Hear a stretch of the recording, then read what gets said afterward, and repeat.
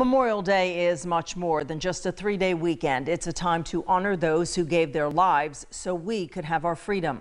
This morning, a special ceremony was held at the Kent Forest Lawn Cemetery to show honor and respect.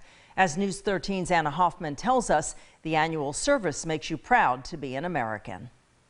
The meaning of Memorial Day starts to feel different when you're surrounded by those men and women that fought for our country. Some made it home, while some didn't. But each and every one of them played a role in making America the land of the free.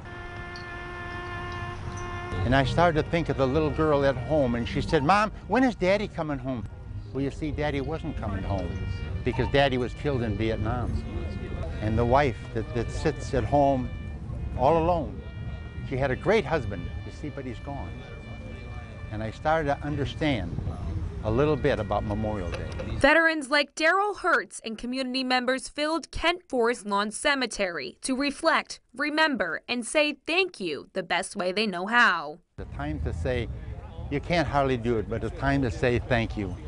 We want to honor you. Hertz was drafted into the Army in 1966. He was 26 years old.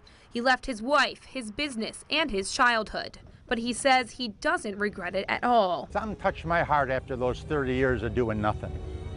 And I'm not going to let it get away. American pride was beaming from the eyes of all who attended, and strength was radiating from those who served. This is just honoring those who have gone before. I've lost friends, I've lost comrades in those two conflicts I talked about.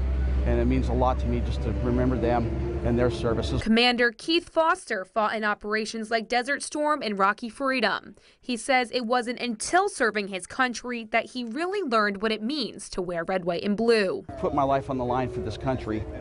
When I hear the Pledge of Allegiance, when I say the Pledge of Allegiance, it has that meaning now that I understand how important this country is for the freedom of the world. The service was about honor and showing we care, and in the best way we could thank the fallen soldiers for the land of the free, fought for by the brave. In Panama City, Anna Hoffman, News 13, Panhandle Strong.